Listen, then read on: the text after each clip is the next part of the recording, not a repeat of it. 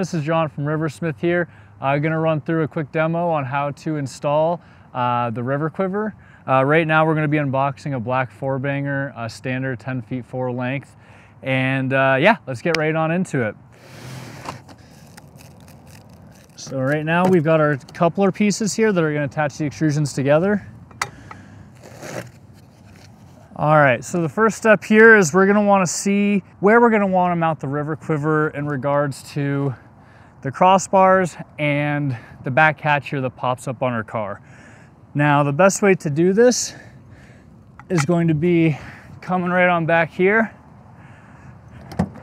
just opening up the back hatch, because you want to make sure that the reel box is going to clear it or be a little bit forward from the hatch there, so you don't run into your hatch when you open it, hitting the River Quiver when you're opening and closing it. As we've configured here, this seems like a good distance here to avoid the back hatch there. And now I'm just going to make a measurement of the middle of the crossbar here, just to the back extrusion, so I can mark that and know where the first mounting bracket's going to go. All right, 33.5 inches. So now I'm just going to make a small mark here with our Sharpie, measuring from end of the extrusion there to 33.5 inches. Now we've got our first half marked here, we're ready to start putting the mounting brackets on there. All the mounting brackets are going to be living inside here of the reel box with the keys, manual, and the mounting brackets are going to have the bolts already in them ready to go. You just have to lightly unscrew them here. So on top of the mounting bracket here we have a T-stud, and this is what's going to slide through the T-channel here that goes all the way across the extrusions here on the River Quiver. So just sliding them down to this mark I made earlier. Just going to loosely set that one there for now. Take my second bracket and do the same thing here. We can take our 10mm nut driver and start tightening down the nut that's right here in the middle here. That's going to fasten the T-stud right down onto the extrusion there, so it's going to stay nice and firm in place.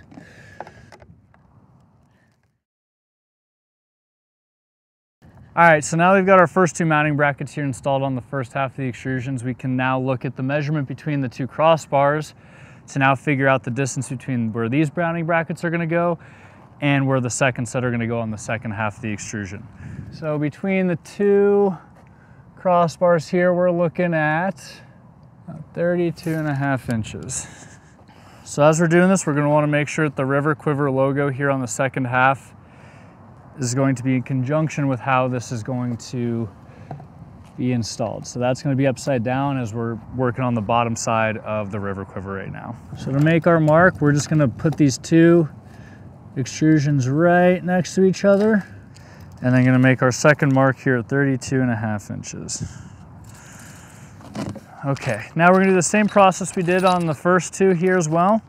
Just take one bolt out from either side of the bracket real quick here. That's going to help for when we're installing it on the vehicle later on.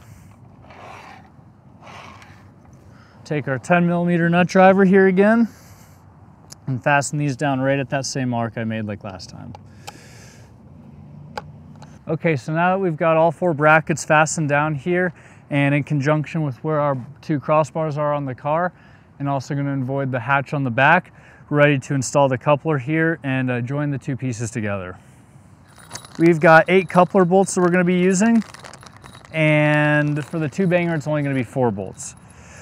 We're going to flip over both halves here, and there's 2 halves of the coupler here. One has these nuts punched into it. That's going to be the bottom half here so that the bolts can grab on and fasten down there. The second half is going to be the top here, and these have no nuts installed on them. So we're going to start installing the coupler here on the back half first. So I'm going to make sure these holes will line up just fine. And loosely just put in. No need to fasten these down super hard quite yet. Just make sure they're grabbing on that nut on the other side. And I like to go in a diagonal pattern as I'm doing this as well. Okay, so now we can start fitting the second set of 4 bolts in on the second half now. Now that I've got all 4 bolts put through the nut here on the coupler here, loosely fitting, I'm going to take my 4mm mini ratchet or 4mm Allen key and start fastening these down and making them nice and tight. As you're fastening these down, just make sure not to over torque too hard on these bolts as well. You know, you want them to be nice and tight, but you don't need to overwork it too hard. The bolt could be stripped if you continue to over torque these. We're ready to begin putting the 4-banger up on our car here and fastening it down to the crossbars.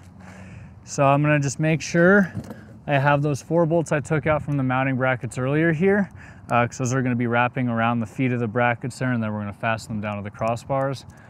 I typically either just put them in my pocket or just lay them up here and just grab them as I need as I'm installing the brackets. Now with a 4-banger, it can be done with one person. I recommend bringing a friend, especially if it's the first couple times you're doing it.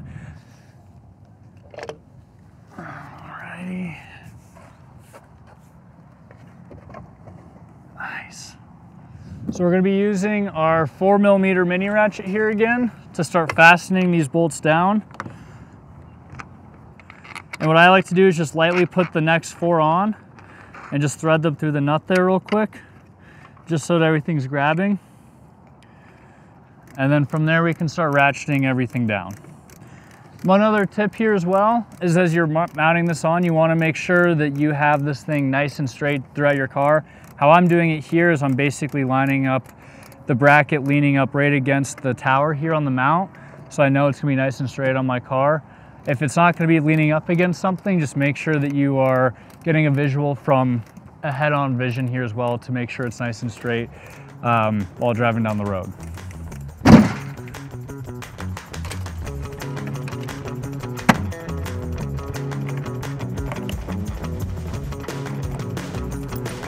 All right, and that's the final installation of the River Quiver here.